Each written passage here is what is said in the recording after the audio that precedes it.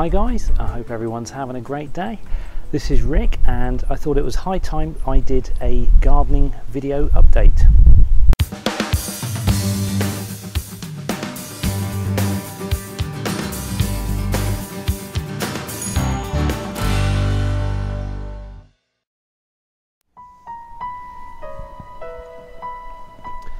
Right then, what's been happening? Well, lots and lots has been happening. I'll start indoors here, and it's been about 2 weeks now since I did the last video update, and already we've had a big crop of tomatoes. I was going to say strawberries then. Tomatoes from the hydroponics. We've got quite a few now that are going red, and we had a big bunch of them here that we've picked most of them now from that particular bunch, but everywhere you look on the hydroponics there are just hundreds and hundreds of these tomato plants, which is really good, as you can see.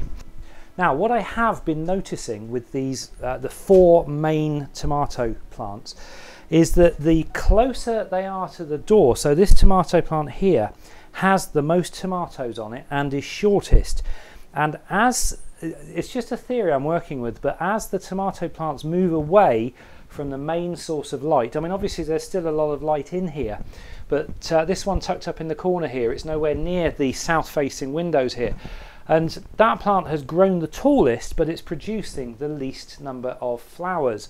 It still has got some flowers on it, but nowhere near as many as the one next to it. So my theory is the light. You know, this one's not getting anywhere near as much light as this one, therefore it's not producing as much. I don't know, I might be wrong. But these ones are absolutely, all of the tomatoes now are coming on beautifully. We've got sort of full vines worth. The little marigolds are coming out as well, which are a very good companion plant for tomatoes. My Letten cucumber, this is doing fabulously. This is, I probably mentioned it before, it's an 18th century cucumber, and what it does, it produces baseball shaped yellow cucumbers, and or lemon coloured. I don't think they're lemon flavoured, they're just sort of a lemon colour, but it has lots and lots of flowers on it, which is really good all the way up there. Now the cucumbers, absolutely fabulous. Look at this leaf. Look how big that leaf is. I've got big hands and this is just enormous, and it's absolutely perfect. The leaves, it's just looking so healthy. I'm so chuffed with this. Now the problem I have, I've got plenty of flowers appearing, but they're all, most of them seem to be male flowers. Now you can tell a female flower, there's a female flower, because it's got a little fruit behind it, and I think there's another one, oh of course here, there's another one growing here, and I've just spotted one on a little tendril that's coming out. There's a female flower as well. Now I believe that you are supposed to remove, if it hasn't got a fruit behind the flower, you're supposed to remove it, because that is a male flower, and if you leave the male flowers on, it causes the cucumbers to become bitter. So you need to take the male flowers off. Here's another one here. It's quite hard to hold the camera and see what I'm doing. But yeah, I've had lots and lots of male flowers which I've already removed, and not that many female flowers. Hello, look at that. That's the first time I've spotted this. That's going to be a cucumber, and that one too. Fabulous. Now here we have my very first cherry chili pepper. There it is, that's a chili. Now I'm having a bit of a mathematical equation issue, not so much with the chilies, because chilies are generally quite small anyway, but with the bell peppers, because the bell peppers are, they have this very thin kind of, very thin, quite weak stem, yet bell peppers generally grow very big. So you know, I'm not sure whether I'm going to have to sort of start staking them or tying them up. But the problem is I don't really want to be pushing you know, stakes into the soil anymore, because the root system, I could really damage it. So I'm definitely open to any advice on that. But the chili plants, they've got lots and lots of flowers. I don't know if they're going to show up. Hopefully they will. Everywhere you look, there's flowers, and chilies now starting to appear. So that's quite exciting. I've never ever grown my own chilies before, so that's kind of cool. Right then, let's have a look outside. As you can see, it's looking incredibly green, and lots is happening. The runner beans are now completely much taller than me. Now I have just noticed we've had a little infusion of black fly. I don't know if you can see them climbing down that branch there. I believe soapy water is the way with those. It doesn't look too extensive at the moment. I noticed another bunch further over here somewhere, but it's not too extensive at the moment, so hopefully I can nip it in the bud with some soapy water. I don't know if anybody's got any other suggestions. The potatoes are just going mental. I have to step right back because I haven't got my wide angle lens on. We've got 1, 2, 3, 4, 5 bags there, and we've got these are 5 bags of rocket. These are what I planted, I think, in February time, and these I planted a little bit later on. The Charlottes, they're just growing crazy. The Vivaldi's, they're completely outgrown the pot, and I've just backfilled them, so there's like soil everywhere, which is a bit of a pain, but never mind. Finally, the broad beans, we've actually got lots and lots of actual beans appearing. Look at the size of that one, whopper, fantastic. Now we have tried them. You can try them when they're very small. You can eat the whole thing, but apparently when they get bigger, then you just you split them open and you just eat the beans. But you either boil them for a long time, or you can actually take the outer shells off, apparently.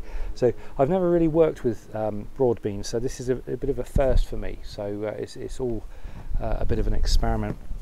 But Square Foot Garden is just looking, well, a bit mental really. There's just stuff everywhere. We've got carrots are just doing really well.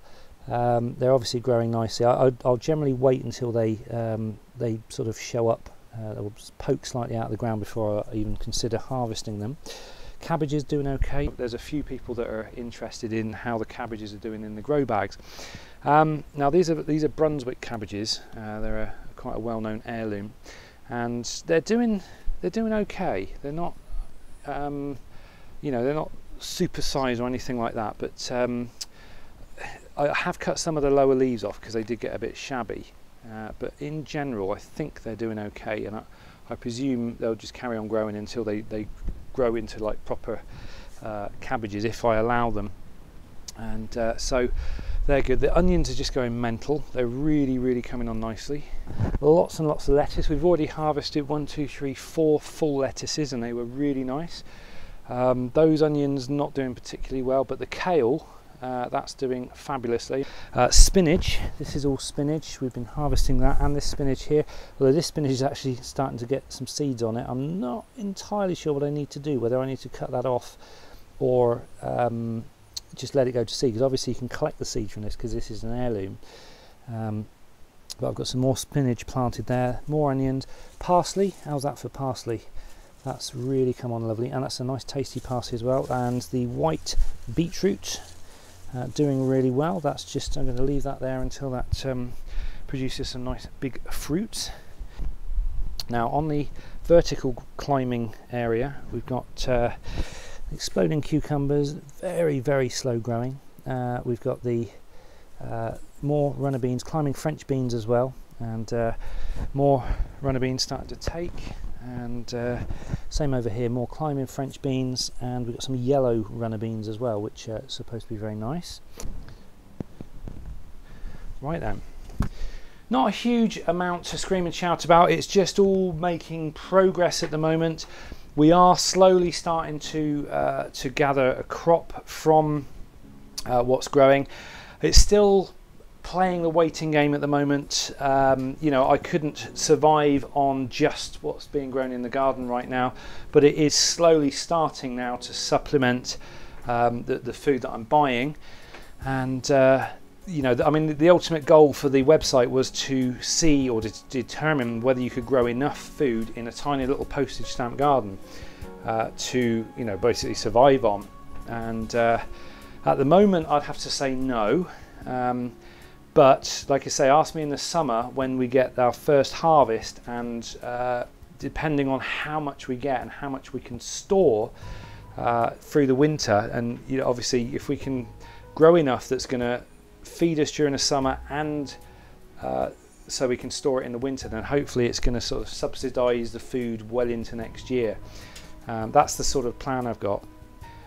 Right then, that's it for this week. I did say I was going to do a gardening update every week, but I don't think there's any point of doing one every week because everything's obviously very slow growing. So I'll aim for fortnightly updates, and hopefully that'll, you know, at least each new video is going to be a little bit different to the one before it. So anyway, that's it. Thanks for watching, guys. Have a great rest of the week, whatever it is you're doing. Happy gardening if you're getting into that right now, and I'll catch you in the next video.